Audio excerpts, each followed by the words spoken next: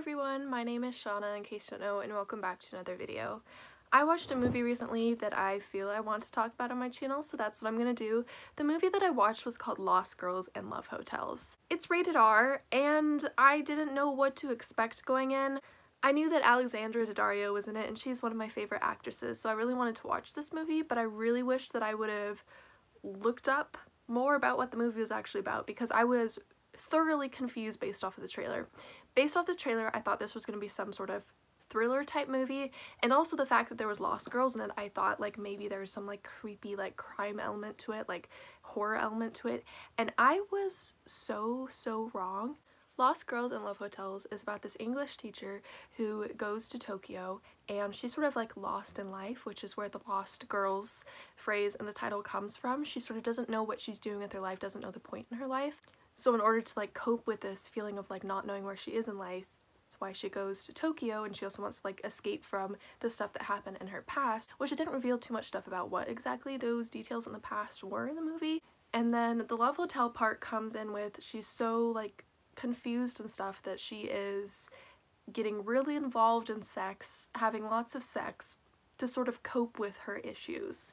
However, the issues are never explicitly stated. I was confused watching this movie. I didn't see the point of the movie, and so I actually looked up information about this movie after I finished watching the movie. Apparently it's her trying to deal with the fact that she's starting to get schizophrenia, which I didn't get from the movie at all. From this movie, I got that she's confused in life and she's addicted to sex, which is apparently not what it's supposed to be about. Which just goes to show that I would say that this isn't the best adaptation of a book ever, because this was originally based off of a book. Also, in case you can't tell, this is very much an adult movie, so unfortunately a lot of the content that I'll be talking about is very adult, so keep that in mind if you are younger or not comfortable hearing about this stuff. So I've watched tons of Alexandra Daddario stuff, and I didn't know she'd ever venture into the full nudity side of things. And yeah, I became a fan of hers with Percy Jackson, so to see her naked on the screen having sex was a little jarring, I'd say. It wasn't what I expected, nor what I necessarily wanted. I mean, kudos to her for being so confident in her body and for still acting incredibly despite having to do scenes that she may have been feeling uncomfortable to do. One thing that I was feeling while watching this movie that I've been feeling a lot recently whenever there's nudity in any sort of movie, I'm like, how do you do that while your family is like gonna watch it? Like, you know that your family is gonna try and watch it to support you, and if your parents aren't around, well, maybe your aunt or your uncle or your cousin is gonna watch it. Like, how do you just confidently do nudity scenes knowing that your relatives are gonna watch it? That's what I've been thinking a lot about recently. I don't know why, I just have. Like, yeah, because I know Alexandra Daddario has a brother, Matthew Daddario, so he probably watched this movie. Like, how do you just like film a movie like this, have your family watch the movie, then just pretend like everything's normal, besides the fact that they have seen you completely nude? It's just weird to me, you know? So I felt that the actors in this film did incredible. I was very grateful that this was a film set in Tokyo that didn't have a completely white cast. I've seen so many movies where there's a mostly white cast set in a country where it's not mostly white people there, and I was glad that this movie wasn't really the same. Like, sure, the main actress was white and they did have her in Tokyo, but it was better than a lot of the other ones I've seen that sort of like exploits a country where people of color live by like using it as a setting and having like a full white cast. Like, it did so much better. There was parts in Japanese in here. There was a mostly Asian cast besides Alexandra Daddario and two of her friends in the film, maybe three of her friends, because like, yeah, I'm just gonna say three of her friends. I'm not gonna tell you why, but yeah. See, there's only like 4 actors who are white in this film, and the rest is Japanese, which I thought was really cool and done really well. So speaking of the sexual things, because it's impossible to avoid that conversation while talking about this movie has a lot of, I think it's called BDSM. It's a kink that some people have, or a fetish if you want to call it that, and I was really uncomfortable watching this scene. Like, I know people do this, but like, I'm not comfortable with it and watching it happening on screen.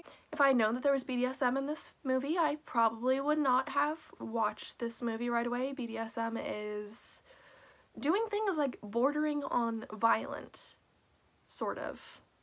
Like using handcuffs, like having people choke you. I don't like that stuff. And also, the main relationship was an affair, which made me a little uncomfy. I think that knowing this is about schizophrenia now, it's a little different to me because I can see how she's like spiraling out of control and struggling for mental health issues. There's nothing to signify that it was specifically schizophrenia, but you can see that it's someone struggling with their mental health. And I didn't feel like it was exactly like, I don't know, exactly the best resolution, I'd say, to her mental health issues, how she got better. I feel like maybe this should have been like 10 minutes longer, and maybe there should have been some scenes of her going to therapy when she returned to her home country. I think that the major good thing about this film was the acting, which I've talked about already. I thought that the actors did great with the roles that they were given and with the script that they were given. The movie was very lacking on plot, and very much it was more just sex scenes, so I think the actors and actresses did an incredible job of really taking their script and doing the best that they could with it. I've sort of been trying to pay more attention to that when I'm watching movies that I'm not a huge fan of, instead of like just sitting there like, oh, this is such a bad movie. I try and focus more on like, okay, I'm gonna listen to the script and what they were given with the script and see if the actors and actresses did a good job with the script, and in this movie I felt like they really did. As I said, this movie is based off of a book, and the book was written by Catherine Hanrahan. I have not read the book. I do have it on my want to read list on Goodreads. I really like to read the books that go along with the movies that I watch, just to see if there's any like deeper thing that the movies missed out on, and in this case I feel like I am gonna see that because this book has something to do with schizophrenia, with her falling into schizophrenia, her brother having schizophrenia. I think that the book will be better and much deeper, so I'm very interested in reading the book and seeing what things were missed out on. And also, since this movie felt like it was lacking so much in plot, I'm hoping that the book has more of a well-developed plot, and I am interested in seeing what it's about. So those were my major thoughts on this film, Lost Girls and Love Hotels. It is definitely not a film for everybody. It wasn't a film for me. However, if you are very into sexual things, then maybe it is a film for you. Or if you really like to deeply analyze films, then maybe this is a film for you. I wouldn't necessarily recommend it to people, but I can see how people would enjoy this film. This film is currently available on Hulu. As I said, it stars Alexandra Daddario.